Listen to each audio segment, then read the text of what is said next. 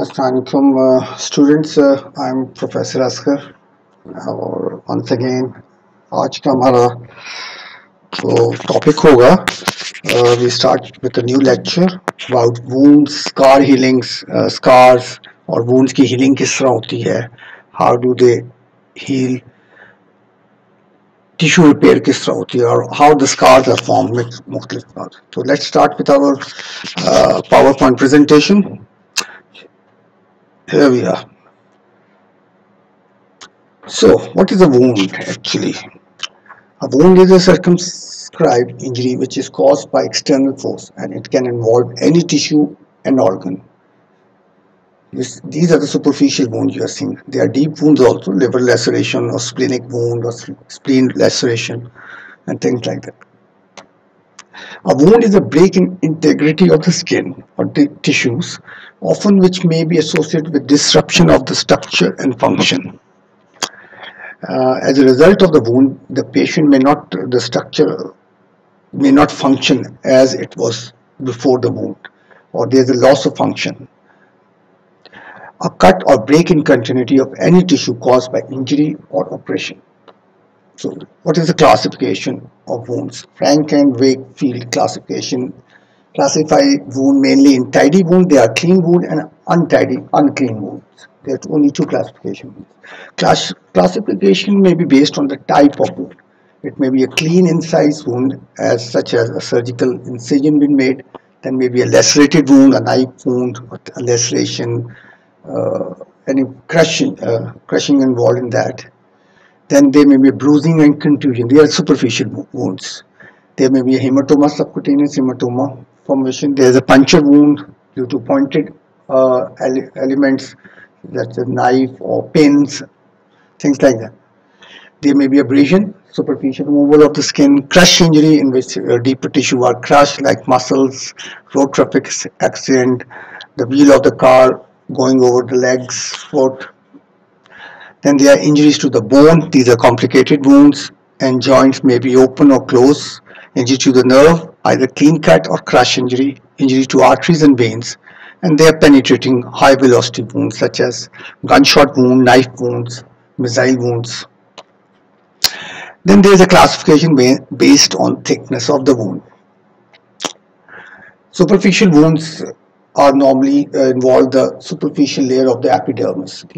This is the diagram of epidermis and dermis. You can see the superficial epidermis, basement membrane, and this is a deep epidermis. This is the basement membrane, and this is the dermis, and these are the subdermal tissues. So superficial wound only involves the superficial layer of the epidermis. Partial thickness, where it is also a superficial wound involving the superficial layer and a bit of the deeper layer of the epidermis. Then full thickness, that goes down to the basement membrane. Full epidermis is involved. Then there are deep wounds going to the epidermis, complicated wounds in which nerves and vessels are severed. Then there are penetrating wounds. They are very small in their appearance, but they go deep into the body. So they are long distance wounds. They have a long pathway. Classification of wounds, surgical wounds, clean wound, clean contaminated wound. Clean wounds are incision made by the surgeon as incision made for inguinal hernia repair, paraumbilical hernia repair. Clean contaminated wounds are which get contamination after surgery, such as surgery for appendectomy.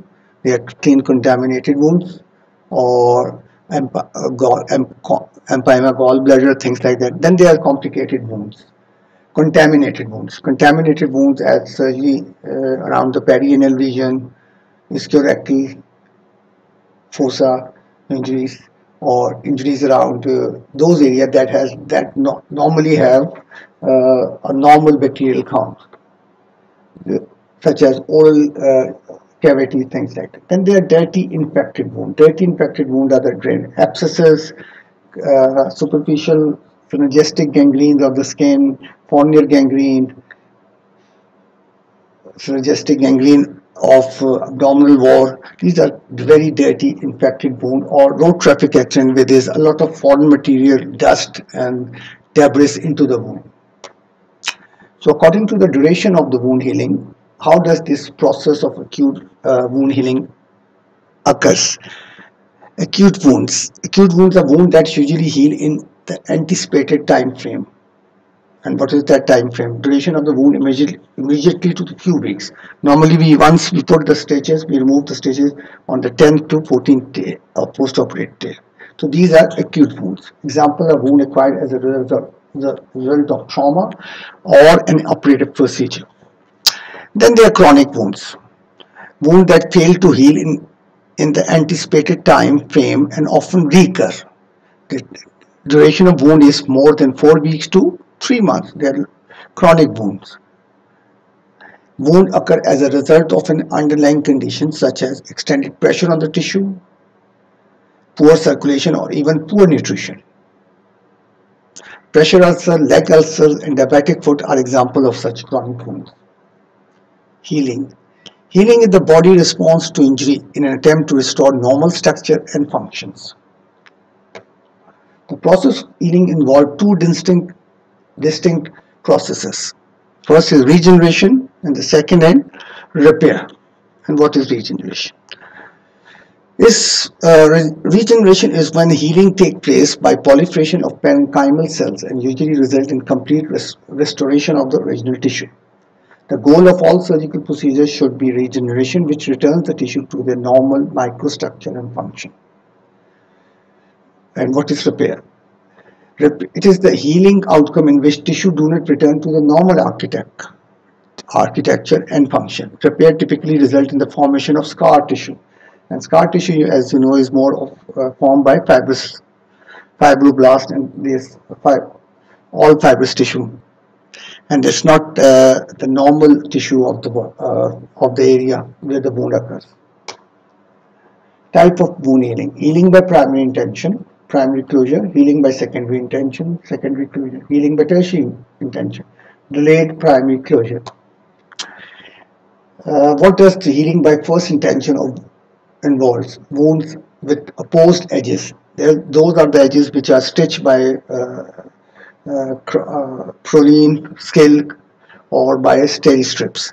Healing of wound with following characteristics. These are clean and uninfected wounds, surgically incised wound without much loss of cell and tissue. Edge of the wound are approximated by surgical sutures. Wounds with opposed edge, the edge are meeting each other in the midline, and there is a primary union. And how does healing occurs in these cases? The incision causes death of limited number of epithelial cell and connective tissue cells, disruption of epithelial basal membrane continuity. The narrow incision space immediately fills with clotted blood containing fibrin and blood cells. Dehydration of the surface clot forms the well-known scab that covers the wound. There is a dry scab over the incision line that result as a result of dehydration of the surface clot. Within 24 hours, neutrophil appears at the margin of the incision, moving towards fibrin clot. Epidermis at its cut edges thicken as a result of mitotic activity of basal cells. You can see the scab formation. Neutrophils are coming. There's a clot in the center. Within 24 to 48 hours, spurs of epithelial cells from both edges migrate and grow along the cut margin of the dermis, depositing basal membrane component as they move. They fuse in the midline beneath the surface of the scab, thus producing a continuous but thin epithelial layer. There is a thin epithelial layer here, and all these tissues move ahead, including the basal membrane, forming the union of the wound. During the second week, continued accumulation of collagen and proliferation of fibroblasts. There is a leukocyte infiltration, edema, and increased vascularity have largely disappeared. By this time, neutrophils are gone, fibrous union has started. These are the fibroblast cells. They have aligned themselves. There is not much of edema left. and much of the new vascularization is gone.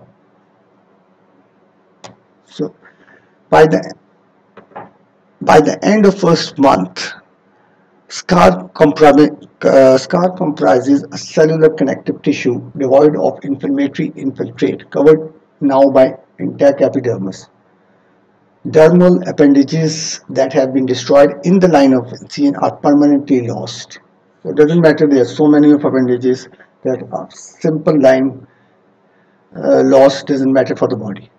Tensile strength of the wound increases thereafter, but it may take months for the wound area to obtain its maximum strength. Healing by secondary intention. Wound with separated edges, secondary union. When there is more extensive loss of cells and tissues. You can see these wounds, these are by healing by secondary intention. Large gap between the skin margins. This is large clot formations, fibroblasts, neutrophils, neovascularization, basement membrane is restored. There's a large gap over here. There's a large scar actually, and this is all scar area. There's a wound contraction. The wound becomes near both the edges, and they are connected with a fibrous tissue. Regeneration of parenchymal cells cannot completely reconstitute the original architect. The original architect is lost in this case. Abundant granulation tissue grow in from the margin to complete the repair. This is the granulation tissue growing from the margins. Secondary healing differs from primary healing in several respects. There's a lot of inflammatory reaction. Much larger amount of granulation tissues are formed. Wound contraction occur in large surface wound. Substantial scar formation and thinning of the epidermis occur. So you get a permanent scar, or an ugly scar I'm going to say. So difference between first degree and second degree union of wound. In cleanliness, the primary intention healing wounds are clean, where wounds that heal by secondary intention are not clean. In infection, the primary are not much infected, whereas secondary are infected. Margins are surgically clean in the primary wounds. In secondary wound, they are irregular. Sutures are used in the primary wound, and where in secondary healing there is no healing by small granulation tissue, and in the secondary wound there is a large granulation tissue formation. Outcome: primary wounds give a linear scar, whereas secondary wound gives you an irregular wound. Complications are not frequent in primary wounds, but they are quite frequent in the secondary. Healing by the tertiary intention, delayed primary closure.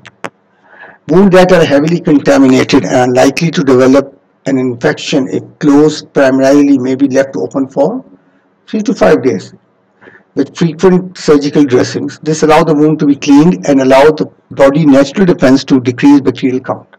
The wound can then be closed and allowed to heal, producing a wound with characteristics similar to primary closure. We put the stitches again and they heal as they were primary incisions. So stages of wound healing are: stage of inflammation, a lot of neutrophils migrating into the wound; stage of granulation tissue formation and organization, a lot of new pouting, new vascularization, fibroblast coming in; stage of epithelialization, both the edges meeting in the center. Then there is a stage of scar formation and reabsorption.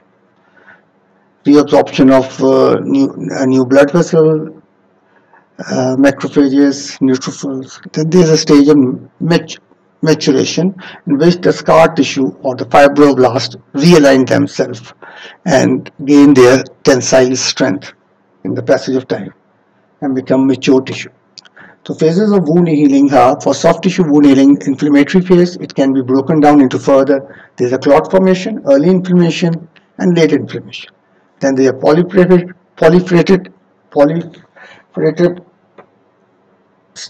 phase in which there are new growth of new blood vessels, and then there is a maturation phase, that is maturity in the scar tissue occurs. This is mostly the fibrous tissue maturation, where the normal strength comes to the wound over passage of time. Then there are some factors influencing, affecting the wound healing. They are local factors are infection, presence of necrotic tissue and foreign body, poor blood supply of the wound, venous or lymphatic stasis, tissue tensions, hematoma, large defects, or poor apposition.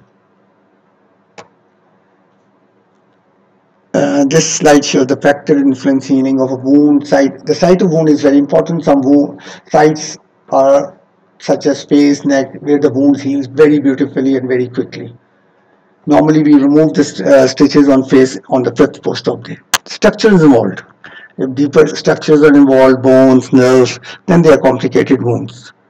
Mechanism of wounding: high velocity wounds such as gunshot wounds, knife wounds, missile injuries, they are difficult to heal.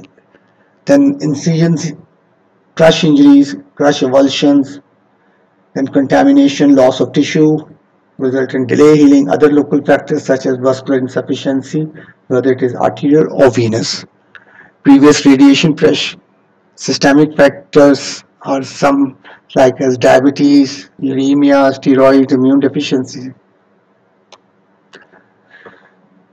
Then other factors are recurrent trauma. If the trauma is happening again and again, such as in venous ulcer, ulcer over the shin, legs, foot, then the area which are irradiated by X-rays, they are weak radiation affect the normal healing process. Site of wound over joint and back are poor healing places.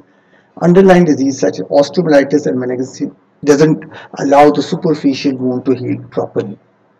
Then there are general factors: age, obesity, smoking, malnutrition, zinc, copper, vitamin deficiency, anemia, malignancy, jaundice, diabetes, HIV, steroid and cytotoxic drugs. What can be the complication of wound healing? Number one is dehiscence. It's a disruption of the wound. Evisceration, for example, an incisional hernia forming in the abdominal wound after abdominal surgery that has dehiscented and has been sutured again. So later on, evisceration or incisional hernia, or at the time of dehiscence, when there is a disruption of the wound, the abdominal contents come out. This is known as evisceration.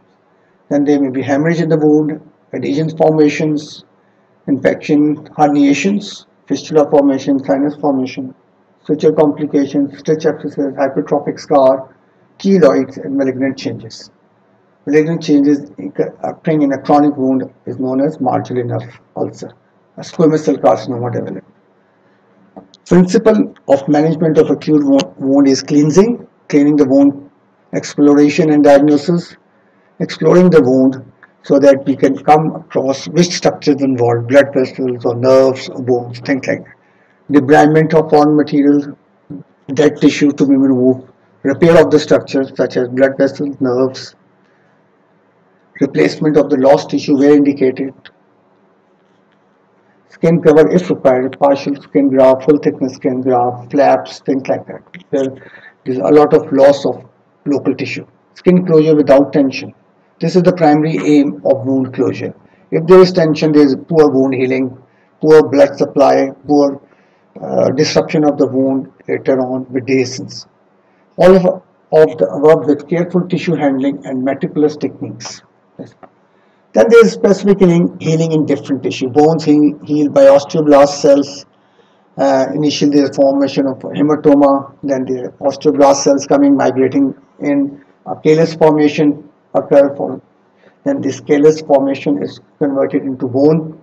Then there is a bone remolding which takes about 1 to 2 years. Nerves, you have already gone through the Valerian degeneration, wherever there is a cut in the nerve, it degenerates distally, wholly and proximally to the first cell, and then there's a regeneration of the tissue occurs. Then there are tendon injuries which are replaced by fibroblast and maturation of fibrous tissue. Some specific wounds are bites, animal bites, human bites. Then there are puncture wound, which are very small on the top, but they are very deep inside. Then there are local hematoma formation, subcutaneous. Degloving injury. Degloving injuries are that their proximal connection is lost, where they are distally attached.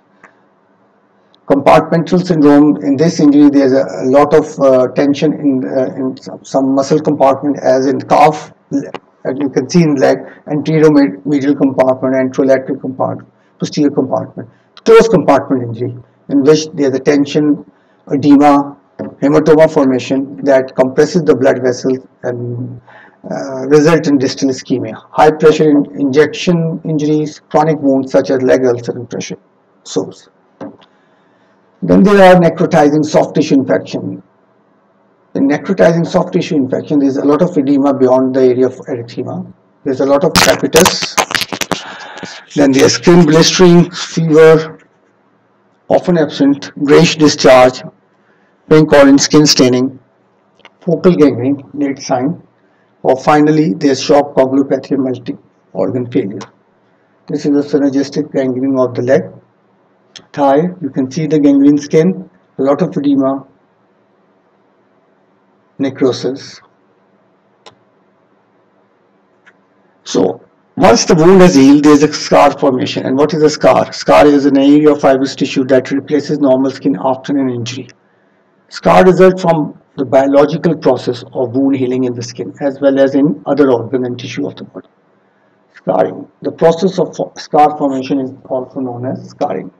What is the composition of the scar? Scar tissue is composed of the same protein collagen as the tissue that it replaces. But the fiber composition of the protein is different. So same collagen coming, but different composition. Instead of random formation of collagen fibers found in normal tissue, in fibrosis the collagen cross-links and forms a pronounced alignment in a single direction. So they are weak initially. Scar classification may be mature scar, immature scar, linear hypertrophic scar, widespread hypertrophic scar, minor keloid, major keloid contractures, superficial macular scars, ice pick scar, rolling scar, and box scar. What is a mature scar? Light colored flat scar. It's a normal skin incision. They are closed by surgically with suturing. Immature scar, it's a red, sometimes itchy or painful, and slightly elevated scar in the process of remolding. Many of these will mature normally over time and become flat. Then there are linear hypertrophic scar, or the surgical or traumatic scar. They are red raised, sometimes itchy scar confined to border of the original surgical incision within weeks following surgery and can regress of its own. Then there is a widespread hypertrophic scar or burn scar. There is a widespread red raised, sometimes itchy scar that remains within the border of the burn injury. Then there are minor keloid, focally raised, itchy scar extending over the normal tissue and may develop up to 1 year after the injury. They continues to grow even after the 6 months. This is the minimum time for keloid formation and does not regress on its own. Major keloid, large raised scar, possibly painful, pleuritic, extending over normal tissues, often resulting from minor trauma and can continue to spread over years. Contractures. Restrict movement due to skin and underlying tissue that pull together during healing and can only when there is a large amount of tissue loss or where a wound crosses a joint. So, hypertrophic scar develops soon after surgery, usually improve with time, remains within the confine of the wound.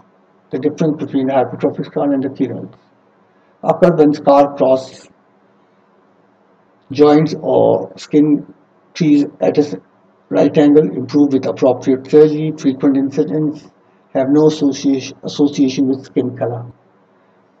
Whereas keloid may develop once after the trauma, rarely improve with time, they continue to grow, spread outside the border of the initial lesion. This is very important. They grow over the passage of time and become large and large. And at times become very large. Occur predominantly on predominant areas are ear lobule, shoulder, sternum notch, rarely across joint. are often worsened by surgery. There is a high incidence of recurrence of keloid even after surgical movement. Rare incidence, but associated with dark skin color. This is a hypertrophic scar, and this is a keloid. Continuous growing, overgrowing the wound area. Red, itchy. The patient has a familiar tendency for scar keloid formation. How you prevent such keloid formation? Avoid injury or incision in the keloid prone person. There's a history. Some people are more prone to keloid formation, so we avoid making untidy incisions or incision against the skin crease area on the interlangus line. Avoid incision in keloid prone areas such as sternum, ear lobules, incision along relaxed skin tension lines that reduce the incidence of keloid formation. Meticulous surgical techniques, gentle. Good wound care, rapid healing. And what will be the surgical treatment of keloid? Surgical excision plus post-surgical radiotherapy in cause of frequently recurrent keloids. Tension reduction or shielding method, Z-plasty or W-plasty, PY-plasty. Local flaps to cover the wound. Serial excision for tissue expansion. Whereas non-surgical methods include silicone sheeting and gel, pressure garments, steroid injection, topical application of steroid and snake oil. This is a contracture of wound across the neck, post-burn contractures, okay, in the neck area. With this, we end this topic of wound healing, scar formations. If you have any query, you can email me on this email address.